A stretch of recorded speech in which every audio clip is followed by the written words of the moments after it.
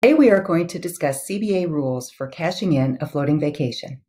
Section 11D4A states in part, the pilot has the option to cash in his floating vacation for pay at any point during the calendar year prior to being awarded a specific vacation slot.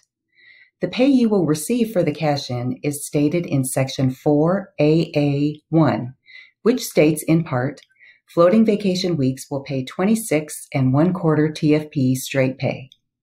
To submit a floating vacation cash-in request, log on to SWA Life and select My Work, Flight Ops, Our Business, Vacation, Floating Vacation.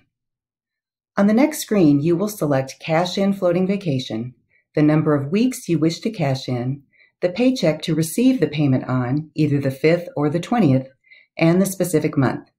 Note that per Section 11D4B, the request must be made no later than 10 calendar days prior to the pay date. Pilots on ETO or EXTO leaves of absence who normally receive a paycheck only on the 20th may request the cash-in for the 5th.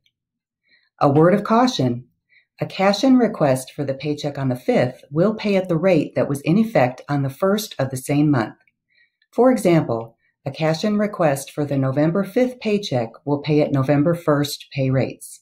However, if you choose to cash in your floating vacation on the 20th of the month paycheck, it will be paid at the rate that was in effect on the first day of the previous month.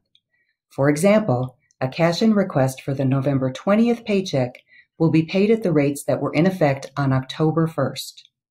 This is especially important if you have a longevity raise, because your anniversary date determines when your new pay rate takes effect.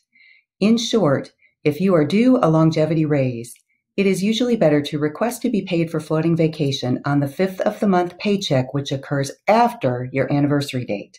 Refer to Section 4A to determine if your raise takes effect on the 1st of your anniversary month or the 1st of the month following your anniversary date. If you have any questions about cashing in a floating vacation and which rate it will pay at, especially if you've recently had a longevity raise, call Southwest Pilot Payroll at 800-447-9291 or email flightopspayroll@winco.com.